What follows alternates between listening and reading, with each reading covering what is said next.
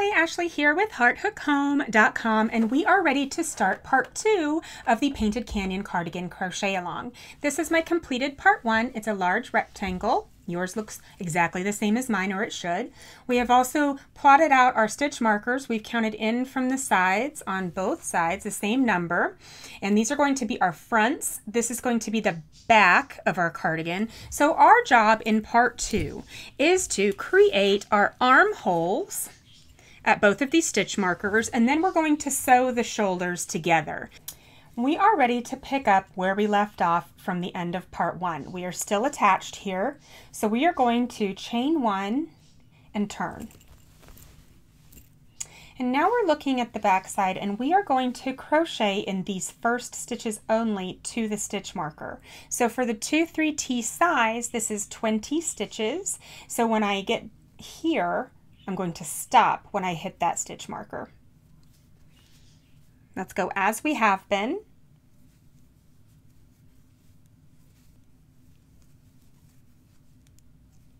All right, so here we are, and we have completed the first row of the left front.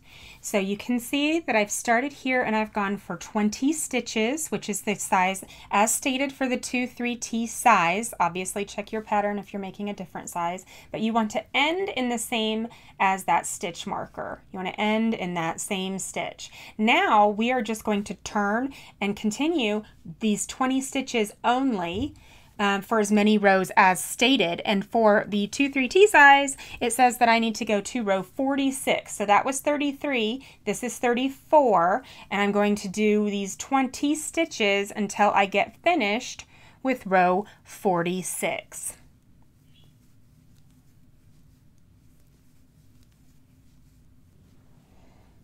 All right, so here we are finished with the first panel. So this is technically the left side of the cardigan. I am not going to fasten off. Note that for the child sizes and the adult sizes, this is different. It will tell you do not fasten off. So look for that when you see it. Do not fasten off. Place a stitch marker instead. What we're going to do is we're going to use this yarn when we start the hood later, and we're eliminating some of the yarn ends that we will have to weave in. So you definitely want to leave it attached where it says to leave attached. Now we are ready to start the center panel. So this is the left, and we want to make sure that we're looking at it correctly. So do you remember when we started this panel, we came from this side and we ended in the stitch marker. Now what we're going to do in order to start the center is we're going to insert our hook in the same as the stitch marker. I've got a fresh ball of yarn that I'm going to use to start my center panel, and I'm going to start in the same as the stitch marker, and I'm going to end in the same as the stitch marker. For the 2-3T size, I need to have 30 stitches in between here, and as long as I counted correctly when I placed my stitch markers, this should be 30 stitches. So I'm going to pull up a loop here. This is where I've attached my yarn, so I'm going to leave this yarn tail. We're going to weave that in later. The first thing I'm going to do is I'm going to chain 1, and I'm going to half double crochet in each of these stitches between the stitch marker, and I'm going to make sure that my stitch count is correct before I move on from this row. So I'm going to crochet all the way down this line.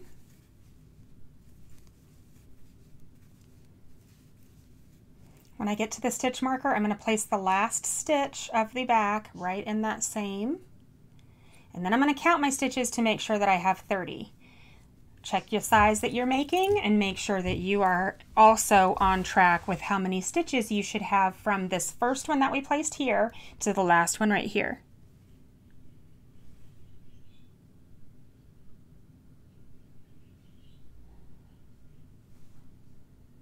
30 stitches. Perfect. So now all I'm going to do is, whoops, sorry, wrong way. I am going to complete these rows until I have a total of 46 here as well. So it's going to end at the same place that this one ended, but there's going to be a slit right here, and that's going to be our armhole. So I'm going to continue my half double crochet rows until I get to the end here, and then we're going to move on together to do the right panel.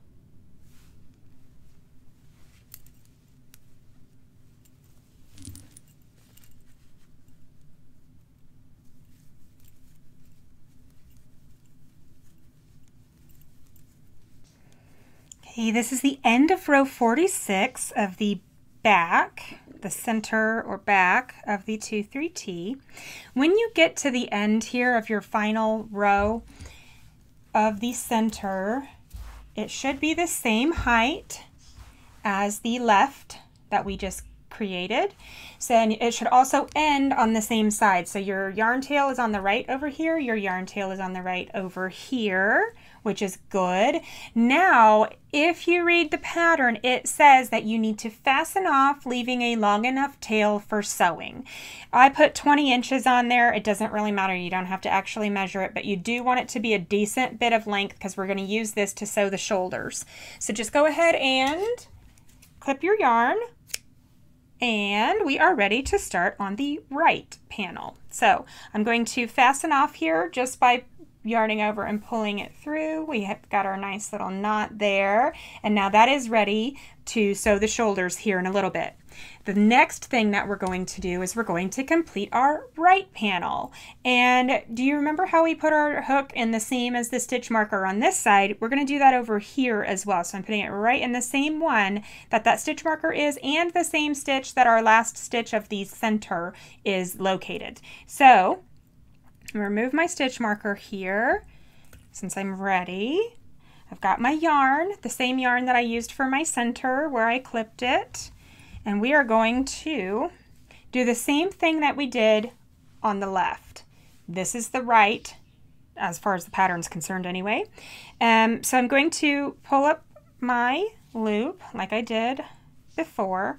I'm going to chain 1, single crochet in this same stitch, or half double crochet. I don't know why I said single crochet. And we are going to half double crochet all the way to the end of the row. That should leave us with a total of 20 half double crochets for the right panel.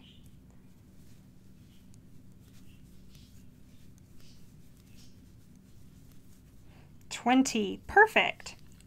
So now I am going to continue making this panel exactly how I made this one. When I finish this one, my yarn tail is going to be right here. So I'm going to have a yarn tail here, here, and then on the very outside here. So it's your yarn tail should always be on the same corner every time you finish. When I finish this one, I'm going to leave a long tail like we did here, and we will sew the shoulders together for the end of part 2. So when I get this panel completed, we'll meet back up and we'll sew our shoulders together. All right, so there we are at the end of row 46 of the right panel. So now we've got 46 rows total here, 46 rows total here, 46 rows total here with 2 lovely little armholes, and we are ready to sew the shoulders together. So this is the very end of part 2 of our crochet along. But first things first, I need to make sure that I have enough yarn over here to sew. So again, fasten off, leaving 20-ish inches or so, something like that. I'm going to pull the yarn through like this, nice and tight. And now I am ready to sew the shoulders. Get my trusty yarn needle ready. I'm going to flip it over like this, so that what I'm looking at is actually the right, center, and left, right? So these yarn tails down here, we're going to weave those in later. They're fine. You can go ahead and weave them in if you want to. It doesn't really matter. Our purpose now is to create these shoulders. And you might think, what the heck are we going to do with these 2 arm slits? So where we are still attached, do not mess with this at all. This is where we're still attached to the working yarn from above. So we're going to move that out of the way. We're going to fold this one in so that your corners line up. Then we're going to take this one and fold this one in so that your corners line up. And this is going to be our shoulders, okay? This is the front. They overlap. It's okay. They're supposed to. What we're going to do is we're going to take these long yarn tails where we clipped, this one, and then this one. Get this one out of the way. There, you're not being used. Get out. Okay, so we've got our yarn tail here. This one's where we're still attached. We've got both of our yarn tails. These are what we're going to use to sew these together. Okay, for the 2-3T size, I am going to sew my shoulders stitch for stitch, so stitch for stitch, for the total of 9 stitches. So, let's see if I can make this as easy as possible. Okay, here we've got, I like to hold them up a little bit like this, and what we're doing is we're doing something called the mattress stitch, where we're sewing kind of like you tie a shoelace or you lace a shoe. I'm going to grab both sides of that V, of the outside stitch of that panel, okay? Grabbing both sides of that V. So that is first stitch. This is first stitch. Go back through. Now this is going to be the second stitch that we're sewing to the second stitch on the back. You always want to make sure you're getting both sides of that V. Don't pull it too tight, because if you pull it too tight, it will start to pucker. You just want it tight enough to where it's not going to pull apart. So this is number 3. This is number 3. This is number 4. And this is number 4. Number 5.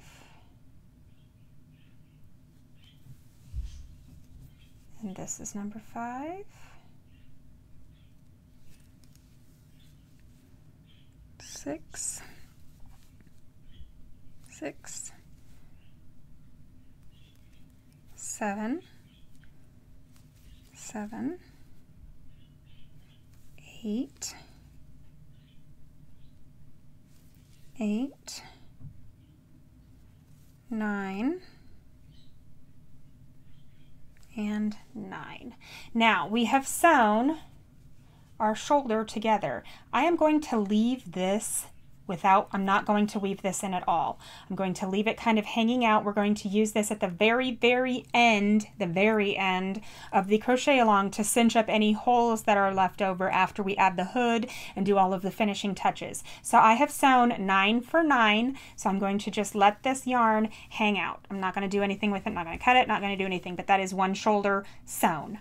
Now I'm going to go over to the other side and use this yarn tail that we left earlier, and we're going to do the same exact thing on this side. Okay, I'm going to flip it because for some reason I like to work from that side in. Don't ask questions, right? Okay, so we're going to find the outermost stitch of this side right here, and it's going to be this one, and I'm going to make sure that I'm getting both sides of that V. So this is 1, 4, 1. Let me get the whole thing. Awesome. Now we're just going to do the same thing we did on the other side. So this is going to be 2, 4, 2, 9, 4, 9. And again, I'm not going to fasten off, I'm not going to weave in ends, I'm not going to do anything, I'm just going to leave this yarn hanging out here. Now, the next part, for part 3, what we're going to do is we're going to take this yarn where we were and we're going to build the hood together. Then we're also going to put on the edging and the pockets. So I look forward to meeting up with you next week when we start part 3 of the Painted Canyon crochet along. Look at that awesome armhole. Isn't that great? I love it. I hope you love it too, and I will see you next week for the 3rd installment of the PCC crochet along. Thanks for watching.